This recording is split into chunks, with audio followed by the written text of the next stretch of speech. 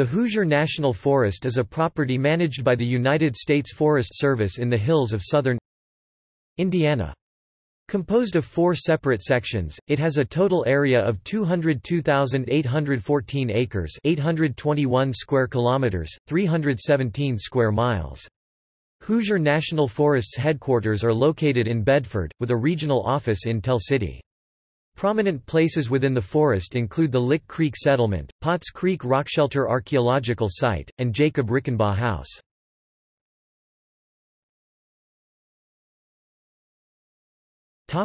History. Hoosier National Forest was first touched by humanity 12,000 years ago, when Native Americans in the United States hunted in the forest. Europeans reached the forest in the late 17th century, and began building villages in the forest. Actual lumbering began in the 19th century, with the cutting of more difficult terrain occurring after 1865. By 1910 most of the area had been cut.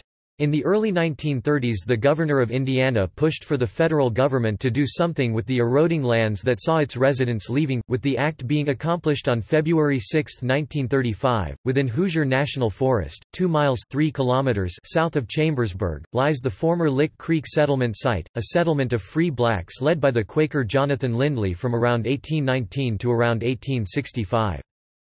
Pioneer Mothers Memorial Forest near Powley contains an excellent example of virgin forest. Hemlock Cliffs Recreation Area in Crawford County contains one of the most scenic hiking trails in Indiana. Most of Thomas Hines' raid was within the present-day Hoosier National Forest. Hickory Ridge Lookout Tower is the sole remaining fire tower out of 8 that once stood within Hoosier National Forest. When built, there was a 2-room house for the ranger and his dependents to live within, but it has since been destroyed. Visitors may still climb the tower, but are recommended to be cautious when climbing.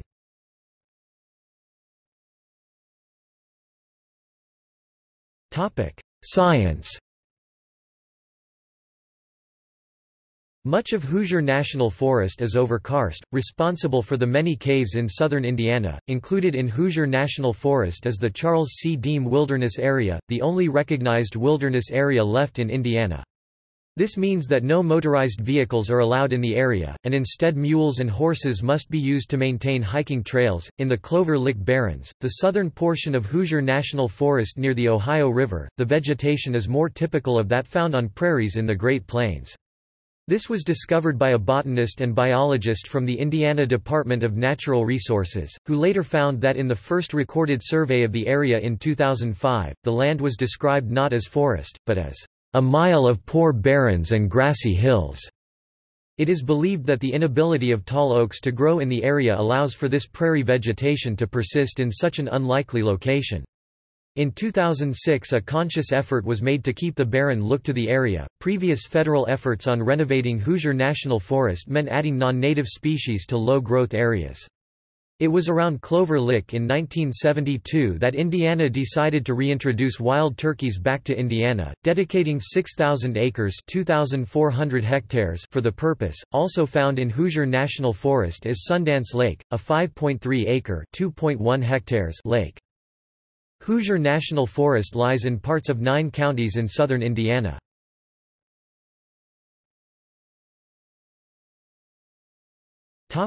Recreation. The trail system has almost 266 miles (428 kilometers) and allows horseback riding and mountain bikes, along with hiking. Hikers are to yield to horses, and mountain bikers are to yield to both of them. Within the Hemlock Cliffs Valley, located within the central portion of the National Forest, there is the 1.2-mile Hemlock Cliffs Trail. The trail is noted as access to sandstone cliffs and seasonal waterfalls as well as hemlock trees and rare wintergreen plants.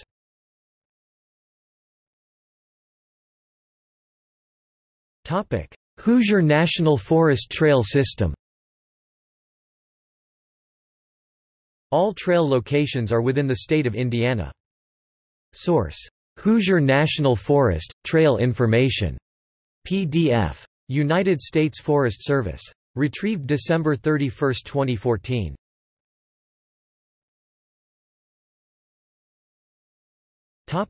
See also: Charles C. Deem Wilderness Area